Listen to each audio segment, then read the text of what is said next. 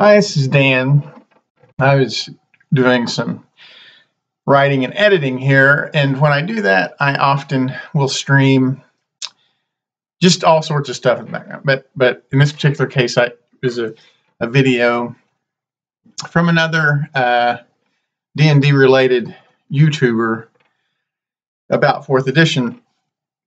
And 4th edition is referenced a lot when you stream videos about the history of D&D and arguments about D&D within the D&D community. So I thought I would make a real quick, I don't know, I guess you could call it a response video or an explainer video, because my experience spanned 4th edition. So this is what happened with 4th edition for new players who wonder about it. D&D, when 4th edition came out in 2008, D&D was 30 years old at that point. And in 2000, the entire TSR, which was the original developer of Dungeons & Dragons, the entire TSR company was bought out by Wizards of the Coast. And actually, I think that occurred in 1998.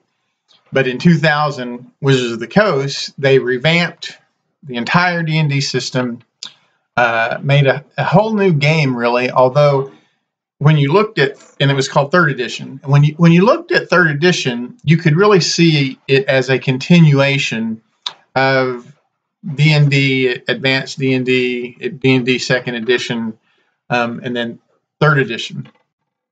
So if you had been a long-time player and you came into, there was the rules were much more granular in 3.5. It was much less high level, leaving things up to, but it was still the same game. You could still look at it and say, oh yeah, I see this is the same game. So what is that game, right? So what is an important question.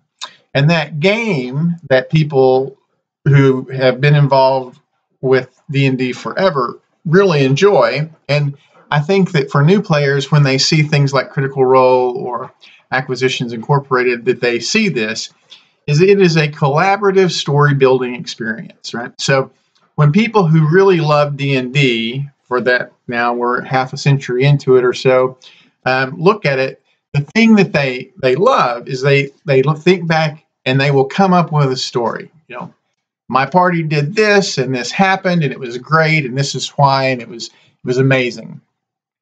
All right, that's what made me really D&D is the only game that really does that, right? No one is talking about a Scrabble experience from 30 years ago, right? Or a Uno experience from 30 years ago. If they are, it's because something disastrous happened, like someone showed up drunk at Thanksgiving and blah blah blah.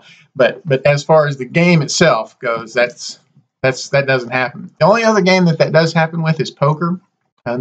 You talk to poker players, they have particular hands from 30 years ago that they remember, but that's a whole other thing. Anyway, so that's what people loved about D&D from the conception of D&D. Now, what you also find is you find passers through, right, who think of D&D as sort of a dice game, right? Like, oh, we get to roll a bunch of dice and the dice are cool and that'll be fun. But those people they're not long-term players, right? If the draw for you in D&D is rolling dice, they're much better dice games. Go play Yahtzee. That's a great dice game, right? Or Bunko, right? Another great dice game, a lot of fun. Rolling dice is not what's going to keep people in D&D. There are also a lot of people who see D&D as a war game simulator. Again, if that's what you're coming to, not going to stick with D&D. There are much better tabletop war game simulation systems. Warhammer 40K, Warhammer, BattleTech. Go play those. They're great games. I played them all. I enjoy them all. It's not D&D. It's not the reason I play D&D. Right. The reason that long-term players have stuck with D&D is because it is a collaborative storytelling event, and every now and then the stories are fantastic, right? So that's the history coming into 4th edition. So where did Ford? So, and that is the issue that comes up with 4th edition, is it was a dramatic deviation from that. 4th edition is not a collaborative storytelling event. 4th edition is a system designed to set up a tactical combat simulation scenario. It's very much about getting miniatures on a battle map and then carrying out that tactical combat simulation. And like I said, there are better tactical simulations out there. But the question then becomes, why did 4th edition happen then? And this is the reason I don't talk negatively about 4th edition.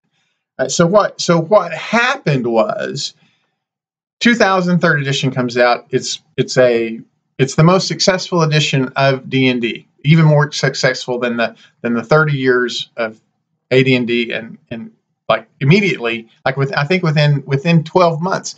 The 3rd edition had outsold the totality of the previous 2 editions. I believe that's right. I could be wrong on that. That may be apocryphal. But so things are rolling along great. And now 2004 November is a tectonic shift in the gaming world. World of Warcraft premieres. And at first, people are like, "Oh, well, that's a completely different type of game. It's not in person. But by 2006ish, everybody was playing World of Warcraft. I was, right. In 2003, my primary hobby was Dungeons and Dragons, sprinkled in some other games of different types, like BattleTech. I played some BattleTech and played some Shadowrun. Anyway, but primarily Dungeons and Dragons, right? By 2006, I was playing World of Warcraft, as were all of everybody I know who had been playing D&D, and we would still meet for D&D once a week-ish, but we would not. It was not the investment, either time-wise, emotional-wise, or financially, that it had been in 2003. Well, Wizards of the Coast are shrewd, right? They're smart business people, and they saw that, and like they saw it, and they're like, okay, this is not we cannot continue along this path. We cannot ignore this monumental shift in the gaming industry. So 4th edition is very much like you can draw just straight line from World of Warcraft to 4th edition, right? 4th edition is very close to a tabletop emulation of World of Warcraft boss fights. This is, and I might be biased in that view. Like, it could be that I was playing, World of Warcraft so much that I was able to impose that view of gaming on 4th edition, and it wasn't intentional. But man, it sure seemed that way. Sure did seem like whenever and I don't think there's anything wrong with that, right? So and the numbers support that. So 4th edition, when it premiered, it sold as much as 3rd edition, outside of those. If you were to take like the last 2 years of prior to or something like that, but it was financially a success. It saved D&D from the ash heap in Wizards of the Coast. But for those long-time players, when who were not playing World of Warcraft, who they looked at 4th edition like, oh my God, this is not a collaborative story building experience. This is a miniatures combat game, and if I wanted to play a miniatures combat game, I would paint up my Warhammer minis and go play Warhammer. It's a much more evolved, much more mature system, so you had this dramatic reaction from that really core audience who knew D&D as a collaborative story building experience. And fourth edition just very much was not that. I guess if you worked really hard to work outside the fourth edition rules, you could probably get in some collaborative story building, but it just was very clearly, and it was even in the lead-in advertising to fourth edition. They established these complete fallacies about D&D and the way it should be played. They, like, if you go, I remember this very distinctly, is if you looked at the premiere advertising, the lead-in, like a year before, they tried to promote this idea that D&D had always been about miniatures, all the way back in 1970. Well, it is true that D&D evolved from the miniature battles population, like players who played painted miniature battles that had its own rules. The most popular one was called chainmail back in the 60s. D&D evolved from that, but D&D from its inception was like, yeah, we evolved from that, but we are very different. We are not about tactical combat. We are about storytelling and interacting with the environment beyond the battlefield. We do have rules for combat, but it's individual combat. It's not mass combat, and it was just so it was a fallacy. It was that Wizards of the Coast wanted fourth edition to be seen as a continuation of these long-standing traditions of D&D, and it simply was not. It was a dramatic deviation from all of the traditions of D&D. Now, fifth edition returned to those. Right? So if you look at Critical Role or any of the popular streaming, or my game, I have videos, although my production value is very low. You see that what we are doing in fifth edition is, once again, we are building these collaborative stories, right? The DM is working with the players to build these narratives that are heroic and imagination grabbing, and are way, way beyond the individual combats. Now, usually, interesting combat plays a significant role, but the game is much more than just getting miniatures on a battle grid or tokens in the case of virtual tabletops.